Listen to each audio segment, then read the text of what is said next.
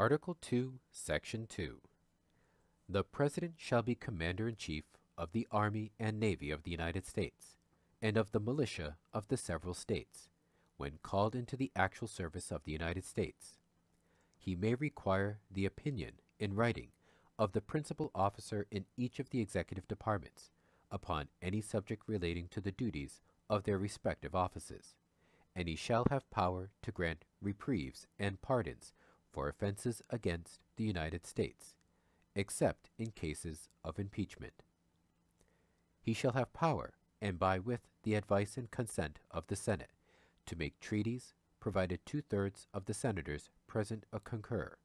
and he shall nominate, and by and with the advice and consent of the Senate, shall appoint ambassadors, other public ministers, and consuls, judges of the Supreme Court, and all other officers of the United States, whose appointments are not herein otherwise provided for, and which shall be established by law.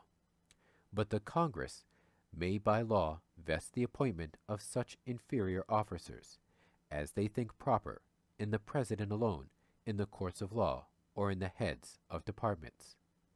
The President shall have power to fill up all vacancies that may happen during the recess of the Senate, by granting commissions which shall expire at the end of their next session.